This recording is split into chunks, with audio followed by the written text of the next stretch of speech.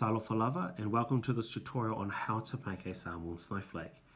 When I taught at St. Peter Chanel School in Dunedin, I told the children, my students, that when it rains in Dunedin that the snowflakes are rainbow coloured. We have a wee bit of a laugh, then carry on. This is a great winter activity for maths, and also as we head into Le Vaiaso Ngangana Samoa, Samoan Language Week. So the first thing you do, of course, you have a square piece of paper, and then you fold it in half, fold it into a quarter, then into an eighth. An important thing to note here is where these edges face, because that's the midsection of your petal. So it's really important that you can see that or remember where that is. I normally get students to get a pencil and mark a wee line here, so that way they don't cut through the centre, because if they cut through the centre, their tupper cloth, their tupper pattern motif will fall apart. The next thing I get them to do is draw a big kind of arc or curve to make the petal. So make sure it's big. So I said I'll just kind of roughly place it on. Then, very carefully, with a pair of scissors, we cut the petal out. So as you can see the lines there. Cut along the line. Now I've done this activity with from new entrants to year 6s.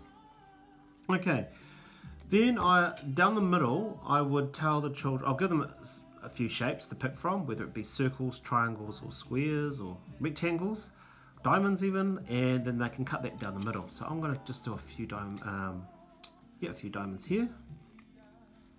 That's 1, 2, and 3. Okay, I might even just throw in a wee rectangle here.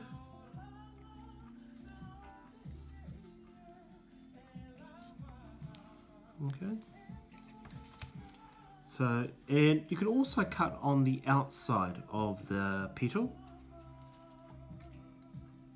So I'll just do a few triangle cuts. 1, 2, and 3. Okay. Now, if you really want to be fancy, you can probably just cut the. I'm gonna cut straight. And just cut that tip off the middle or the center, and then very carefully open up your siapo pattern or siapo motif. And there we go. Now, of course, with younger children, just maybe pick or tell them just to do a couple of shapes in the middle. And of course, with older children, you can get more advanced and do more complex patterns. So here's just a couple that I did earlier. And when you put them all together, you can make a big, large tupper cloth. So hopefully you enjoyed that tutorial. Ia manuia.